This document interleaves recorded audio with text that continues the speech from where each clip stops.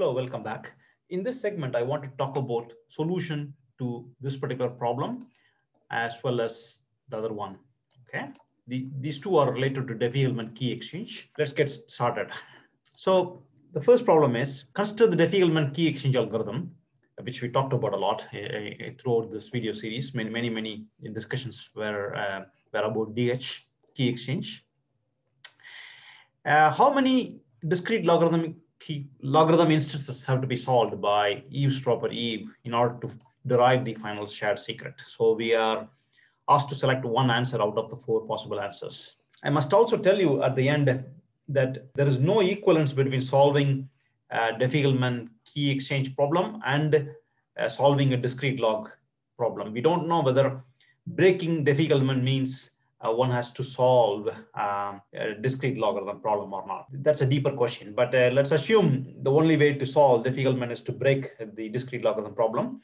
The question is asking how many instances have to be solved. Okay, so let's get it going now. Let's quickly recall the key exchange, right?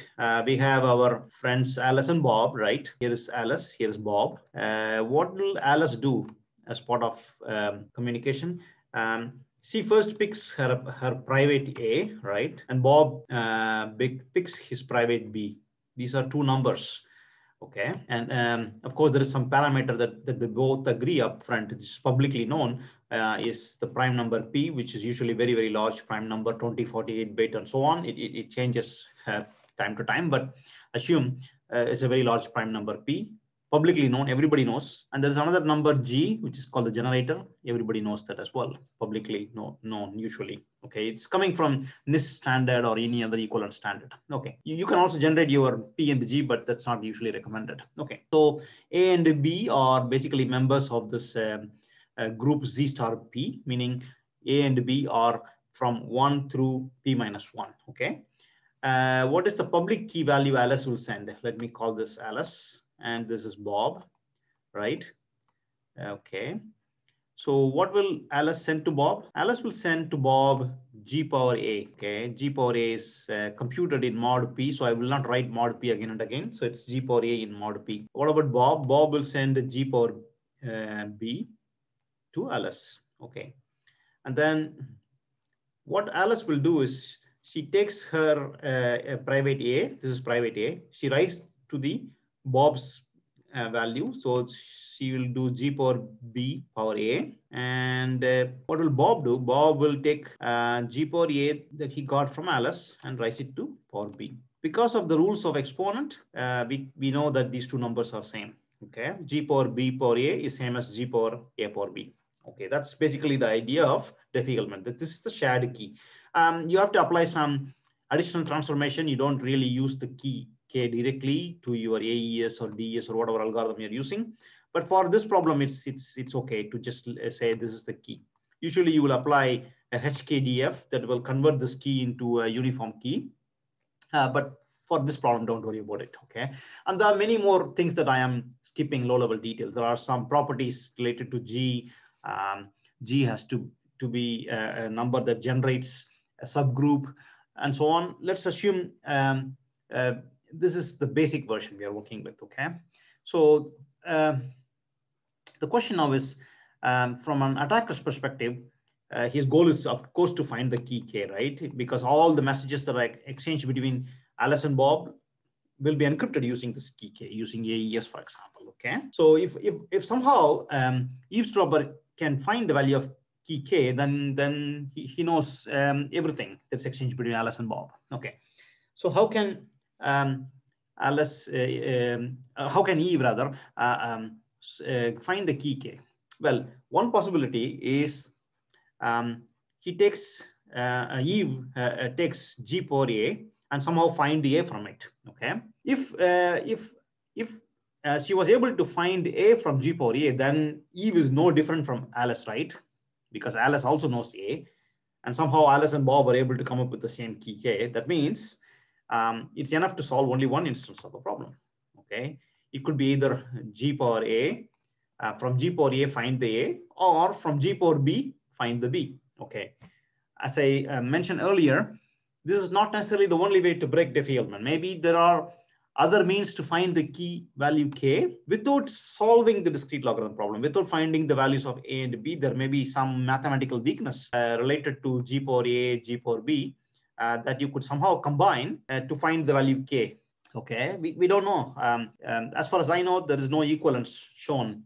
Okay, but in any case, for this problem, we assumed that the only way to break Diffie-Hellman is to solve discrete logarithm instances. That's the reason why I start from 1, 2, 3, 4 rather from 0. Okay, because we don't know. So 1 seems to be the reasonable answer, because you have to solve. You have to find a from g power a or b from g power b. Okay, that's the answer basically for this problem. Okay, let's move on to the next problem. The next problem is also Diffie-Hellman related problem, so we can use the same picture. All right, let's read through this problem. We're talking about Diffie-Hellman again. Public parameter p, we already wrote it here. Eve is tricking Alice and Bob to use her g, which is p minus 1. We know Alice's key material, right? Private key is a, public key is g power a, because he's sending that. Bob's public key is g power b, private key is b. Okay, the question is, what are the possible shared keys for this malicious g? G itself is malicious because who is giving g? G is giving is generated by Eve, so g is equal to p minus 1. Okay, so how do we handle that?